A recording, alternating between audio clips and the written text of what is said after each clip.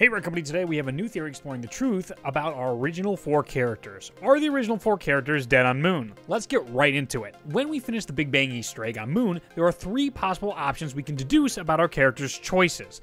The first is after the 115 rockets hit, they are stuck on Moon and die. We hear Richtofen have quotes saying how he misses both Tank, Nikolai, and Takeo in transit.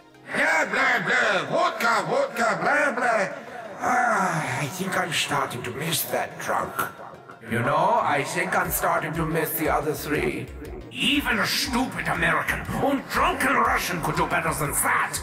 The way Richtofen's quotes talk, it really makes us believe that they are gone. He would not be referring to them in a past tense if he could still manipulate them in some way. There's also the decades gap Maxis refers to. Between the ending of Moon and the start of Transit, at least 10 to 30 years have passed. You are not one of those foul creatures.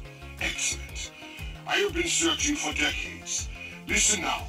Maxis and Richtofen have been battling out for control of the Spires. It wouldn't make sense that Richtofen would have killed them off so they wouldn't help Maxis. They followed his orders and doomed the Earth Moon, so why wouldn't they do it again?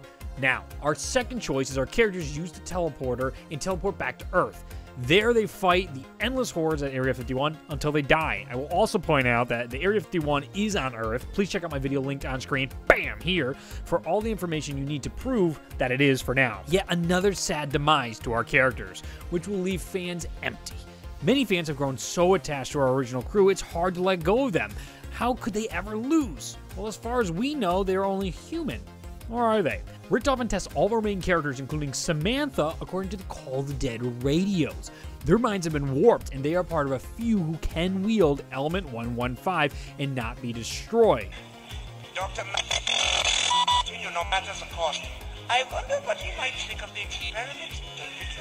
I still have not had any luck reprogramming any of the live specimens. We have a note in Doris that talks about this feat. This could possibly lead us into our Aurelia hints having our characters be related to the Ancients in some way. That leads us to our third option. Our characters use the teleporter, but do not teleport anywhere in Richtofen's control. Some unknown event must allow for them to pass through the rift and end up in another dimension, alive. Only one piece of audio is key to this theory and occurs during the Maxis endgame. The process has begun. Now I control the ether's energy. I can at last reach Agatha. I tried so hard to warn you. Don't go! Once the gateway is open, I will finally be reunited with my dearest Samantha. Hello? Are you forgetting something? Even if your wretched daughter is still alive, she has my body! Oh, what about Samantha? Your actions condemn my daughter's very soul to eternal damnation. Even if you do not care for her, surely you wish to return to your own body. Not really, no. Richtofen points out that Samantha still has his body, if she is still alive.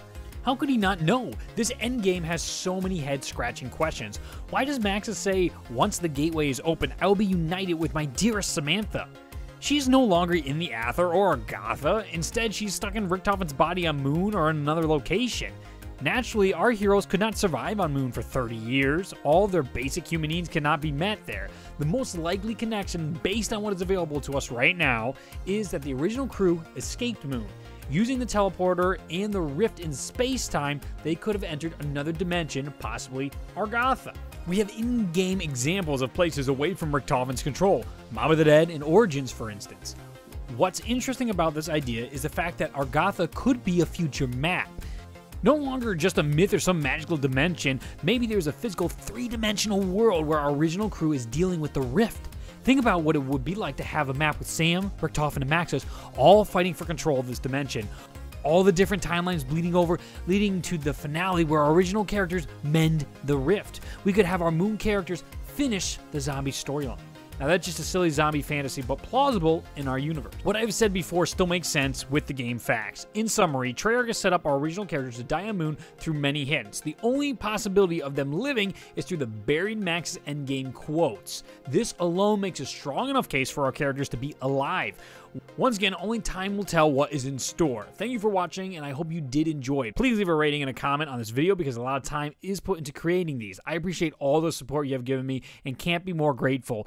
If you want a crash course in the whole zombie storyline, check out my video annotated on screen explaining the entire zombie storyline. It took a lot of work. Please check it out. If you enjoyed Call of Duty Zombies, please subscribe for more. I post frequently and will continue for the next couple of years thanks to Call of Duty Black Ops 3. I will see you in the next video. Bye.